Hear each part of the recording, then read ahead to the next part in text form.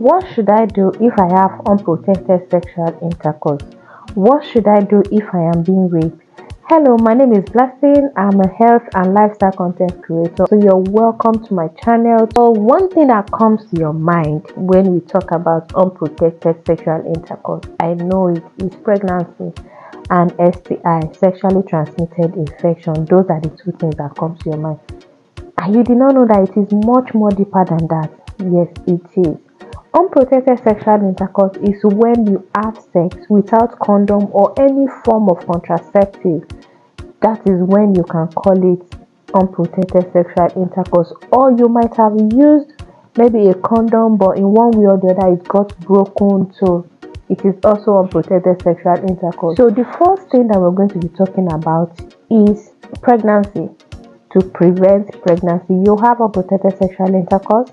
You don't want to get pregnant. In terms of pregnancy now, the most important thing that you need to do after having unprotected sexual intercourse is to take a post pill, an emergency pill. And the most popular one that we know is prenatal. So you need to take this medication to prevent pregnancy. And you need to take this within 72 hours, that is 3 days. You need to take it within 3 days. Remember, the earlier you take it, the better, because the efficiency of the medication will keep on reducing as time goes by. So if you take it within 24 hours, within 48 hours, you know you're doing yourself good. But if you're taking it later than 72 hours, my sister, I can't help you. So you need to take it ASAP. Some people also use IUD, so it depends on the one you're comfortable with. It is also advisable that you do a pregnancy test after 2 to 3 weeks. After 2 to 3 weeks that you have this unprotected sexual intercourse, it is important that you take a pregnancy test to be sure that you're not pregnant. That is why you are taking the pregnancy test. The reason why you have to wait for this long period is because the human chorionic gonadotrophic hormone that is responsible for pregnancy hormone might not be enough in your blood to give you a valid pregnancy test. If you do it earlier than this week, the number of weeks that I have stated, 2 to 3 weeks, if you do it earlier than that, you might not be able to get a valid result. In terms of sexually transmitted infection, how can you prevent sexually transmitted infection when you have unprotected sexual intercourse?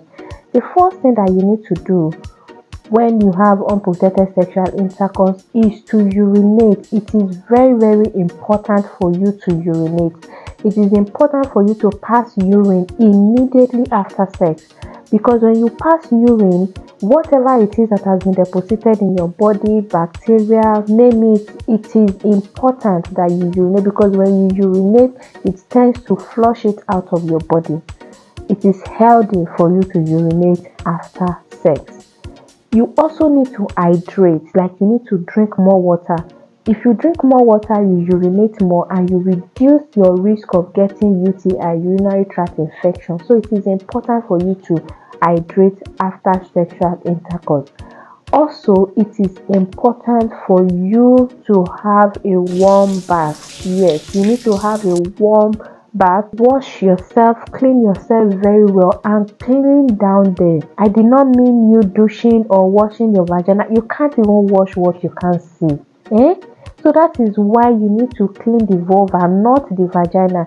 So the vulva is the one with the big 2 leaves, the labia majora and labia minora, the clitoris and all of that. Those are the ones that you need to wash. So you can clean it, you can wash with a feminine soap, unscented soap. Unscented soap. I don't mean your normal or your usual bathing soap. No, unscented soap. You can use it to wash it. Pat it dry. That is it. Those are the things that you have to do immediately after unprotected sexual intercourse.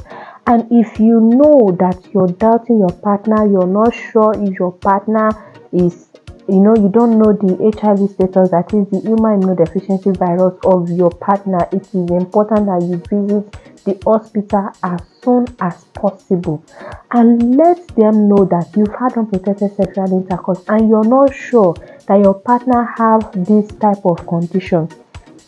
They might give you a prophylaxis that will give you immunity against the virus. So it is important that you speak up ASAP and not sit at home and then you start going after some weeks and like that. No.